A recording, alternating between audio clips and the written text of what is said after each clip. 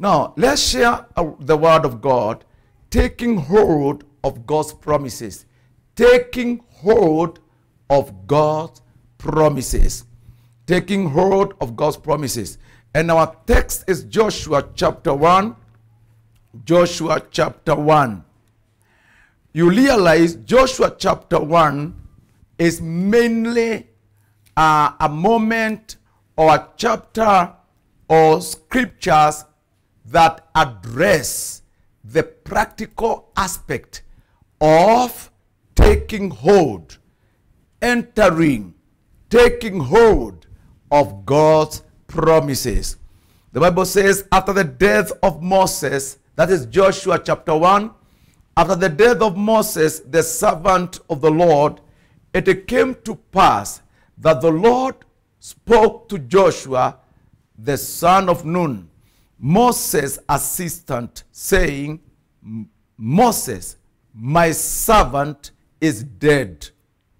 Now therefore arise, go over this Jordan, you and all these people, to the land which I'm giving to them, the children of Israel.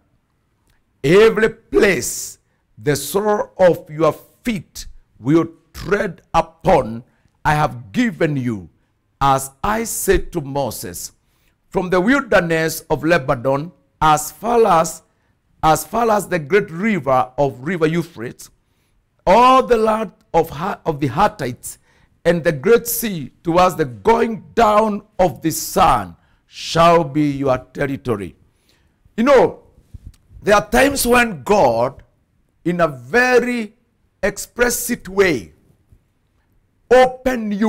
bring to your understanding and awakening that now you are no longer going to sing about the promise. You are no longer going to sing about the hope that you have, the future in the promise. Now is the fulfillment. Now you are entering. It's like a young bride and a young bridegroom. You've been waiting in the church, and God, when you bless me with a husband, I'll be so happy. There are times we tell you now, brother, you are not looking forward to it. You are not hoping for it. Now it's your wedding day. This is the bride, this is the bridegroom. Some of you mothers, as a young lady, used to say, God, I'm looking forward for that moment when I'll hold my own baby. Only to discover, no, you already have one, or maybe two, by God's grace. You are not talking about the future. You are not talking about a day, a season, a moment when you have your own babies, children, you already have them. And brothers and sisters, in Jesus' name, I always believe every moment of life has two aspects. One, the things that you have already, and the things that you hope for. And there are times when God says, it is time now to take hold of what I promised. And that's what Joshua chapter 1 is all about. You know, this is not a matter of wait. It's not a matter of hope for. It's not a matter of be patient for. It's a matter of rise up, cross over, take. Rise up, cross this Jordan, and take. That is very, very important. A moment when you arise, a moment when you cross over, a moment when you take. And that's why God is saying to Joshua, Joshua, arise now, go over.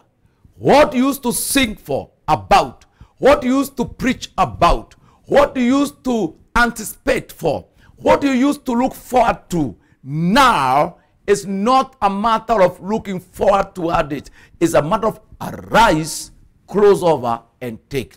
My friend, I also want to declare there should be something in your life today that God is saying, arise, cross over, and take. Arise, cross over, and occupy. There should be something. There should be something. You can't live all the years singing a song of hope, a song of expectation, a song of looking forward to. And sometimes a song of procrastination. There are people who, when you get closer to something, you postpone. You know, one of the weapons, according to Ephesians chapter 6, if you go through from verse 12, one of the key weapons that God has given us and you should put on, it is readiness. Readiness. That weapon is as important as other weapons. And I have come to discover majority of Christians are not ready. Are not ready. Yesterday night I was sharing about Hebrews chapter 11 verse 1 and 2. It says, put down any heavy thing that besets you, and any sin that entangles you, and you run the race set before you, looking unto Jesus, who is the author and the finisher of our faith. Life is a matter of race. Why do we run? I want to give you three reasons. You must run because if you delay, there are things that will never wait for you. Time will never wait for you. Time will never wait for you. You must run. And space will never wait for you. If today you find a space somewhere, if you delay, somebody else who is awake will take it. Space will not wait for you. Another thing that will never wait for you is your age. If today you don't run your race, age will not wait for you. You still grow old. If you are so sleepy, so lazy, so much entangled, some of us, you are not on time. You are living out of time. You are a girl of 17 years.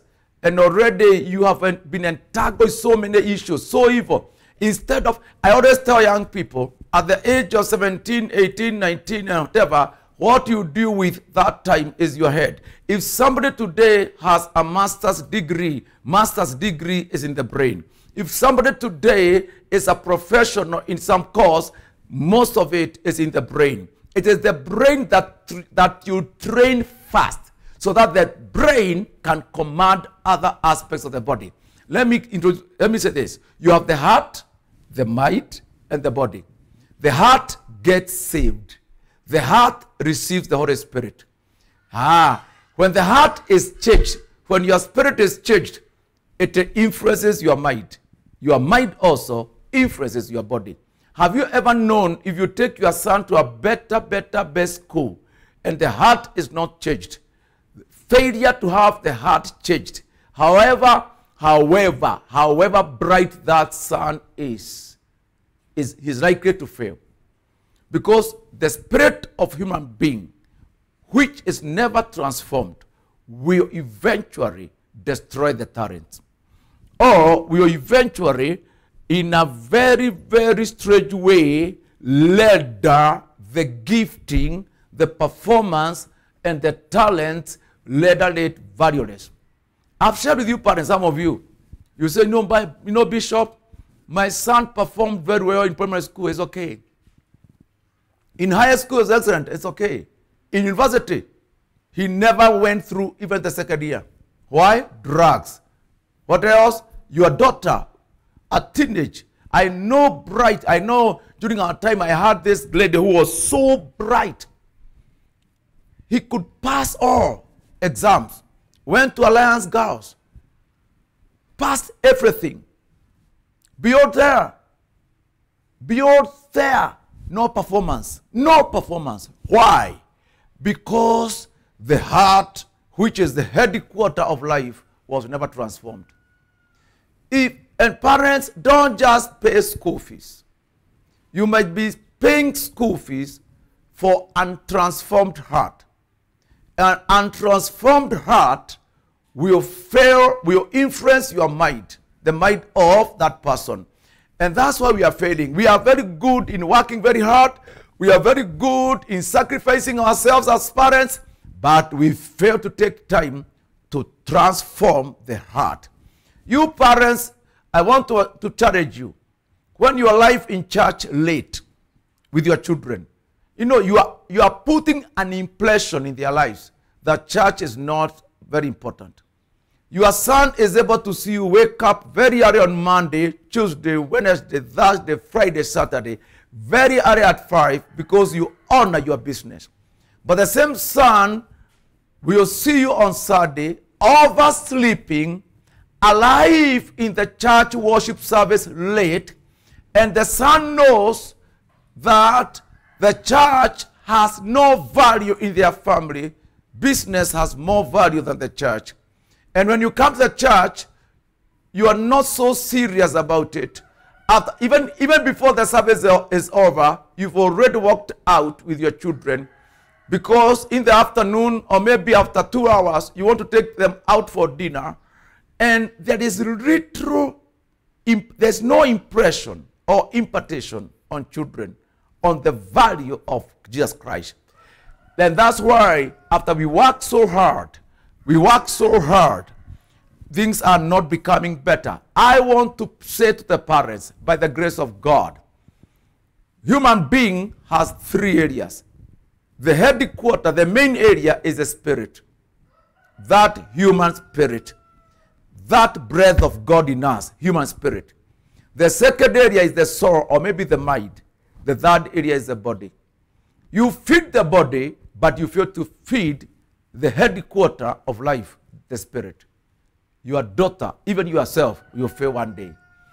You feed your mind with a lot of philosophy, and you fail to feed your heart with the fear of God. Philosophy will confuse you. And let's start from the heart. Let the heart win. Let the gospel win the heart. Let the spirit of your son, your spirit, receive the anointing and the truth of God. The rest you follow. That's very important. And with that in mind, friends, because your heart, the mind, and the body are in the right perspective, you realize every moment of life, it has 2 aspects. Something that you achieve now and celebrate now, and something that you hope for tomorrow. I declare on you, if every moment you live, your life is dry, all what you have is things you hope for. As well as the youth, they talk about, Bishop, one day I'll drive such a car. And then you grow older, age of 30. Bishop, one day I'll drive such a car. At the age of 40, one day I'll drive such a car. You see, you've never enjoyed the drive. You've never enjoyed that car. You've never. Even at the age of 60, you are saying, at the age of 60 years, you say, I used to desire such a car. You grow old saying, I used to desire such a house, but I never got it. I used to look forward for such a marriage, but I never enjoyed it. Below 50, you say, I'm still looking forward for a better wife. Because there are people even now, at the age of 50, you are married, and yet you are yet looking forward for a better husband, better wife. You never work out your current marriage, the right one, the right one. What do you think? A man at the age of 40, at the age of 50, you have 3 children and a wife, and yet you are mistreating them because you are still looking forward for a better wife. The same with husbands. A husband with the wife, a wife with 3 children with a husband. And you are still looking forward for a better husband. And you never serve and love the one you have with all your heart. Let me warn you, do not joke around. You are growing old. Age will not wait for such deception. I now pray any deception in your mind should be over now. The blood of Christ remove deception. Accept the truth now.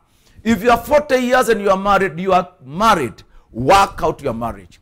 Work out your marriage. That is very, very important. There are others now. You live a life that has no, you live a life whereby you ignore the 3 parts of life. Heart, mind, body. When you are marrying, you never allowed your heart and your mind to decide. You just found a man around and you eloped, having sex. You never allowed your mind and your heart to speak. I want to encourage you. Any decision you make in life, allow your whole being to participate. Your spirit, your mind, and your body. However much you admire that lady, can you please allow your spirit, where God resides, also to decide? Can you allow your mind to think? Because some of you people, you just follow a human being somewhere, a being. You don't even understand how that man is.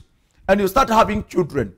And then after 1 year, when the feelings subside, when the emotions of your body subside, when you have met the desires of your lust and you are over, when you start growing old, when you realize in your marriage that your husband never had any vow or commitment with you, like now during the wedding, we make vows with the extremes.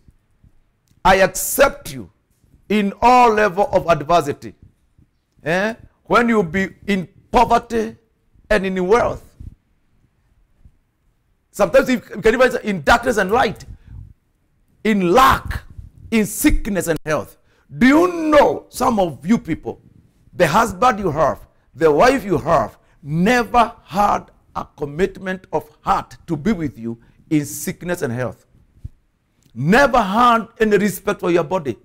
That man just used your body. He never even appreciate your mother and your dad. And yet you are following somebody without a commitment that is so clear. And then later you realize, oh, in this marriage, I failed to use my mind. But you're already in it. In this marriage, I failed to use my heart. And you're still in it. I would like to say this. For you to attain such a season, whereby God can come around at the age of 30 and speak to you like Joshua and tell you, arise now and cross over. Why? Because there's something for this season. And then at the age of 40, God tells you, arise now and put up a commercial building. I'm giving this to you. For God to speak to you and cause you to attain some blessings for every season, you must establish a good foundation. A good foundation and good structure in life always gives you some prospects. Yes, any building you put up, and you know very well on how you worked on the foundation. You know very well. You are there. You spent some time. You use some material. You really worked on foundation. Even if you go up the third, the fourth story, and you know very well, I know the foundation. Please do not fail to put a good foundation. The second thing, the structure you use as you grow up. As you grow up. You know there's no stage as you build up where you ignored the right material. You know very well, you never, at the age of 18, you never ignored the right material. At the age of 20, you never ignored the right material for that stage. At the age of 40, you never ignored the right material for the structure of life in that stage. When you grow older, you have foundation. You'll be convinced. I know what I did in the foundation. I know what I did at the age of 20. I know the material I used to build my life at the age of 30. And when you be at the age of 60, you will not neglect. You will say, I have run the race well. I never stopped on the way. I was so steady in my race. I was so consistent in my race. I kept the lane. I ran the race and I kept the lane. I never walked out of the lane. I never compromised the rule of the race. I know I obeyed the rule. I kept the race and I also kept my lane. You'll never be disappointed. Do you know when you obey the law, even the Holy Spirit will speak to your heart and confirm you. And you feel, I know I walked the right way. That's why Paul would say at the point of death, he'll say, I have kept the faith, I have ran the race, and have finished my course. The three things in life that you should have: your race, your faith, and your course. Your race, your faith, and your course. That's very important. Very, very important. Course is a talent. Course is a talent.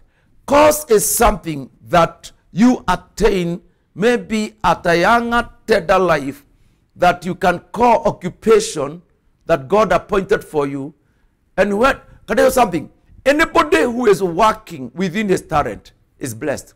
God can bless you if you operate within your gift and talent. And I would like you to overcome the devil. Overcome the confusion. Get your talent. I tell you, you make a lot of money. You make a lot of money. When your mind is convinced and you feel comfortable, I'm now in my, like not me, I'm a preacher. I tell the truth, when I'm preaching the gospel, in the crusades, in the revivals, I tell you, I feel I am doing the right thing. When I'm planting churches, I sense, and the more I preach, the more my life is blessed and enhanced. God, you bless you. And because of that, friends, I want to announce to you, if you live right, you always have such a stage where God says, now arise, cross over, and occupy. Hallelujah. Now, I want to declare one or two rules. One or three, maybe three areas about taking hold of a promise that God gave you. One, promise number one that God gave Joshua is that I will give the land. The first promise that clears your mind is when God says, I will give you what I promised. I am going to make them occupy what I vowed.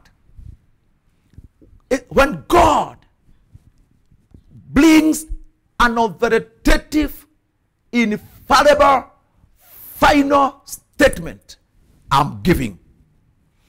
If you follow God very well, I want to hear this. If you follow God very well, this will always occur in your life. I am giving you. I am giving you this. Let me say this. Have you ever seen, with the money or without money, you walk across? I remember one time I saw a vehicle in a showroom, and I said, God, I should get this vehicle. It's a nice one. I like it. And you say to your heart, the Holy Ghost says, I'm giving you that vehicle. I'm giving you. And that one will create a mobility, a raise in you, knowing that, whenever God says, I will give you, he also releases anointing and power, faith, provision for that statement. If today God says to you, I'm giving you such a house, you sense in your mind, in your heart, there is power, there is faith, there is quickening, there is clearance for such promise. The second thing that God will do as you take hold of his promise, if you check, the Bible says is the power for victory as you occupy the promise. The Bible says, no one will be able to stand before you. If you check the Bible, Joshua chapter 1, the Bible says, that is, when God gives the extent of the land, if you go to verse 5, no man shall be able to stand before you all the days of your life. As I was with Moses, so I will be with you. God will give you assurance of security, victory over men, and all impediments. That's why God says, our weapons are not carnal. If you read 2 Corinthians chapter 10, verse 4, our weapons are not carnal, but they are mighty. They are very strong in God, even to the pulling down of strongholds, and bringing to subjection every thought that exalts itself above the knowledge of God. Now, you see, when Bible talks about our weapons, Bible does not talk about trying guesswork. It says our weapons are strong. Final. Number two, they are able to pull down stronghold. It doesn't say it can. It says they are able. God gives you a clear strength, clear anointing over every hardship. And number three, I'll never leave you nor forsake you.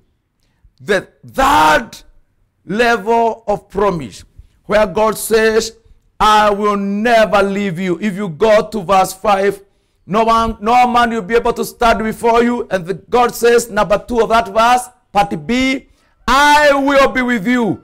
I will not leave you nor forsake you. The Lord never gives his promise to you and then he stays back and you go alone. He said, this is my promise. It is to you. I'll go with you.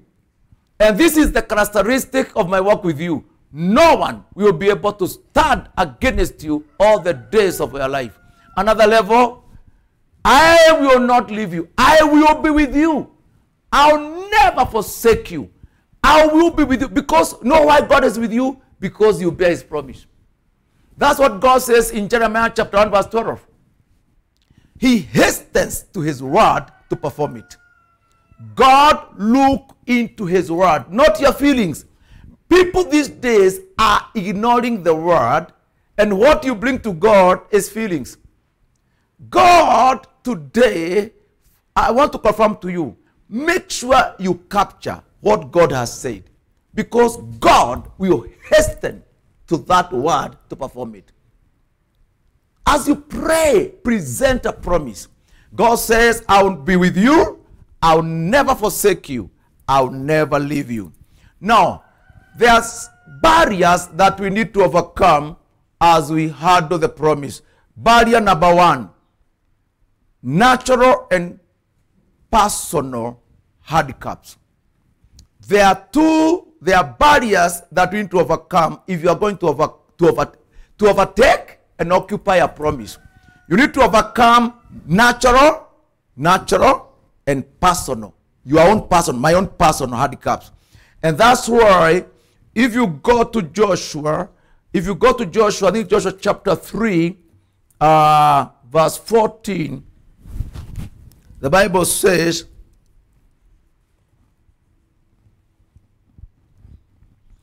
so it was when the people set out from their camp to cross over the Jordan, with the priest bearing the ark of the covenant before the people, and as those, I hope you are there, and as those who bore the ark came to Jordan, and the feet of the priest who bore the ark dipped in the edge of the water, verse 16, that the waters which came down from upstream stood still and rose in a heap very far away at Adam. So the waters that went down in the sea of Arabah, the salt sea, failed and were cut off, and people crossed over. What is that? A natural handicap. They are crossing over, but there's Jordan. And God gave them ability to cross over. Before you occupy, you realize there could be a natural handicap to overcome. God will give you victory over it. It's natural. It's natural. No, you can't get to promised land without crossing over Jordan. And there's no bridge. And God says, I'll not forsake you. And I want to take you through this natural handicap. And that's very, very important, friends. If you go to verse 17 of the same chapter, you realize that that is chapter 3, verse 17. And the priests who bore the ark, they crossed over the dry land. That's very important. Another thing that you need to overcome is human and demonic opposition. Human and demonic opposition. This time is not natural. This time it is human beings. And that's why God says, on that land where you are going, although it belongs to you, Hittites, Amorites, stronger tribes are sitting on the land. And for you to occupy it, you must drive out those tribes. You know, God said the tribes that inhabited the promised land were stronger than Israel in this manner. You know, Israel has spent all the time in the wilderness. So they didn't have time to build up a strong army. They did not have time to settle and maybe build army barracks. They did not have time to replenish their strength. You know, they worked every day in the desert. They did not have time to develop the armor, the weapons. But the people in the promised land, in Canaan, they had settled for many years. Like Jericho was a very old city. They had settled there. They had built strong walls. And now, for them to settle, they had to bring down those walls, and they had to drive out the inhabitants who are occupying the land that God promised them. Sometimes you may not get an open ground. What you get around is something that God wants to give to you, but somebody who appears to be stronger than you is sitting on it. Maybe you are a company's manager, or maybe you are uncle, or you are grandfather, whoever that person is, or maybe somebody who appears to be so threatening. His personality is so strong, and yet he is the person who is supposed to write you a check. He is the person who is supposed to clear you for scholarship. But let me tell you, you are not going to compromise. God says our weapons are not carnal. They are mighty in God to pull down. When we talk about pulling down, it is something that is already stretched up above you. There are things to pull down if you are going to set on your promise. Things that are above you. But do you know how you put them down? Just because you have the weapons of God. And the weapons of God are not carnal. They are mighty in God. Somebody is sitting on your promise, stronger than you. That's how you need to know how to pull down. Don't tell me, Bishop, I've come to an end. How do you come to an end? And yet, God has not been involved. Why don't you allow God to take his possession? And when God takes his possession, you will not say, I have come to an end. You will say, I'm starting a new season. Whenever God takes his possession in your battle, you don't say, I have come to an end. You don't say you are exhausted. You say, I'm renewed for another season. No one in the church should come to a terminal end. No terminal end. Even in heaven, you will live forever. That's very important. Very, very important by God's grace. Another thing that you need to overcome is human sin. If you allow sin in your life, immorality, fornication, masturbation, that's satanic defilement. God will not give you a promise. And that's why many young people, however bright you are, what is spoiling your capacity is sin. This is a young man who turned around to be a homosexual, lesbian, whatever. I'm talking about the men of God, women of God. I'm not talking about whoever.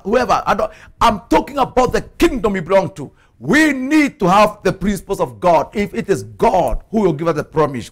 If you read Joshua chapter 7 verse 7, there is this city, small city, and you go through, because you don't have much time, a small city that Joshua could have overcome with few members of the army, but he was defeated just because there was sin. You know, Achan and whatever. Read that story. Sin in the cup. And Joshua realized they are losing so many soldiers. instead of overcoming, you know, God has said, no man will be able to stand against you. But this time, men stood against Joshua because of sin. Read Joshua chapter 7 and you understand that. Another thing that is barrier is human effort without God. Human effort without God is a barrier to promise. Anytime if you read Joshua chapter 9, read the story of Gibeonites. When Joshua and Israel developed some tactics, some funny tactics of compromising with the Gibeonites. Instead of, God said, drive them out. But now they were able to, there was some deception and they compromised. It brought a problem. There are people when you get some money, instead of trusting God, instead of praying, you say, I have way of bribing. I have a capacity of bribing my way through. I'll see the big man. I'll see the chief. I'll see the manager. We'll have dinner together. I have capacity of making my way through because of money. When you forget that you started the journey for the promise by God, the promise is by God and the God is pure, and you end up using human effort. Human effort. Now, whereby you mix a human effort with God. Well, decision without seeking God's counsel. You bring your human effort and put barrier to the move of God.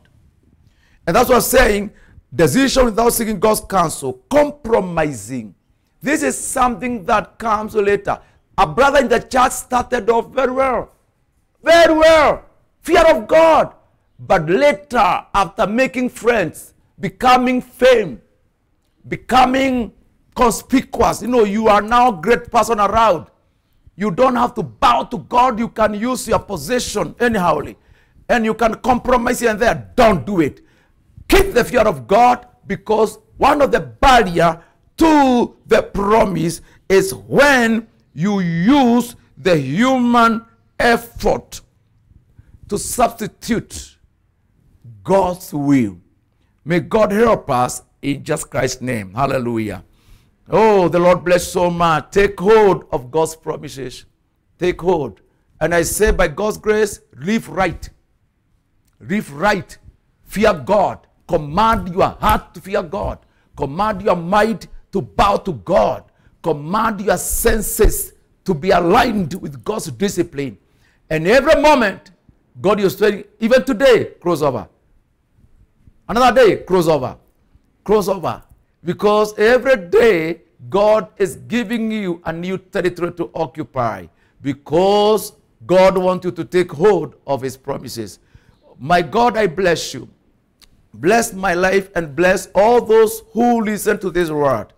That from today, by what you have taught us,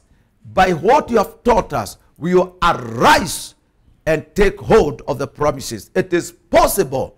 You did it then, you are doing it now. You will never leave us, you will never forsake us, oh God.